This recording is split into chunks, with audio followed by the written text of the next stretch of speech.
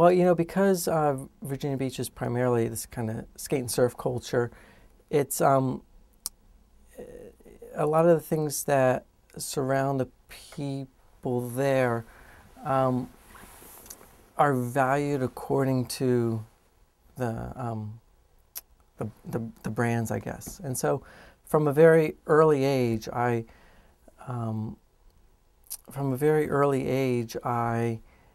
was noticing how branding and logos and images on objects created, or rather increased, the perceived value of those objects.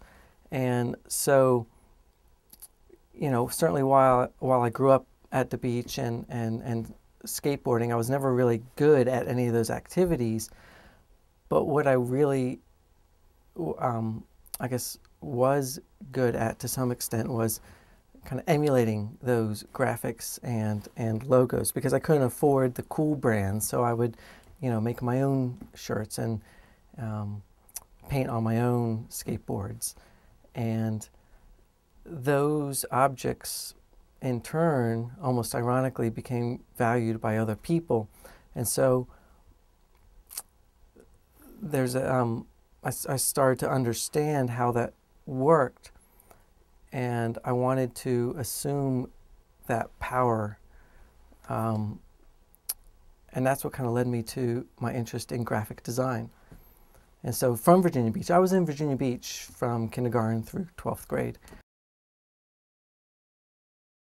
My father was primarily a computer systems analyst and was also a stockbroker for a while. And my mother did a variety of odd jobs. And she also made a lot of things that she sold, a lot of crafts. We had a garage full of jigsaws and sanding belts and tools, woodworking tools. And so I was always in an environment of making things and creating things, and furthermore, making things for ourselves. So a lot of my toys growing up were homemade toys, cars made out of chunks of wood with milk carton